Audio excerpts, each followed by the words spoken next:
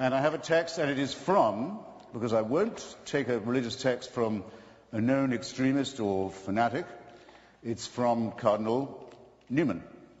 Recently, Prime Minister Blair's urging, beatified on his way to canonization, a man whose apologia made many Anglicans reconsider their fealty and made many people join the Roman Catholic Church, and is considered, I think rightly, a great Christian thinker. My text from the Apologia. The Catholic Church, said Newman, holds it better for the sun and moon to drop from heaven, for the earth to fail, and for all the many millions on it to die in extremest agony, than that one soul, I will not say will be lost, but should commit one venial sin, should tell one willful untruth, or should steal one farthing without excuse. You'll have to say it's beautifully phrased, ladies and gentlemen. But to me, and here's my proposition, what we have here, and picked from no mean source, is a distillation of precisely what is twisted and immoral in the faith mentality. It's essential fanaticism, its consideration of the human being as raw material, and its fantasy of purity.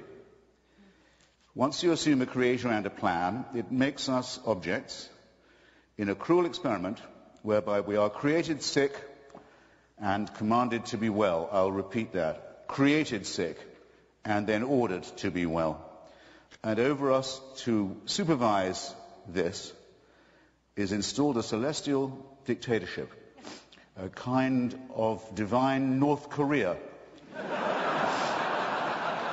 Greedy, exigent, I would say more than exigent, greedy for uncritical praise from dawn till dusk, and swift to punish the original sins with which it so tenderly gifted us in the very first place. However, let no one say there's no cure. Salvation is offered.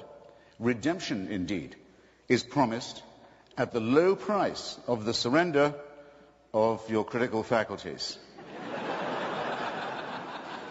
Religion, it might be said, must be said, would have to admit, makes extraordinary claims, but though I would maintain that extraordinary claims require extraordinary evidence, rather daringly provides not even ordinary evidence for its extraordinary supernatural claims. Therefore, we might begin by asking, and I'm asking my opponent as well as you when you consider your voting, is it good for the world to appeal to our credulity and not to our skepticism? Is it good for the world to worship a deity that takes sides in wars and human affairs?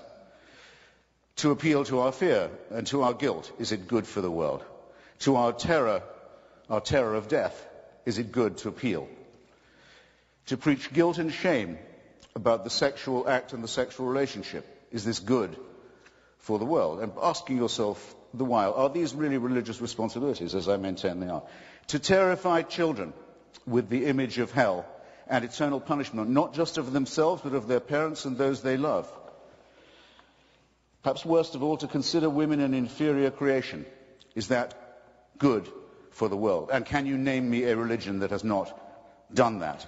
To insist that we are created and not evolved in the face of all the evidence. To say that certain books of legend and myth, man-made and primitive, are revealed, not man-made code. Religion forces nice people to do unkind things, and also makes intelligent people say stupid things. Handed a small baby for the first time, is it your first reaction to think, beautiful, almost perfect, now please hand me the sharp stone for its genitalia that I may do the work of the Lord? No.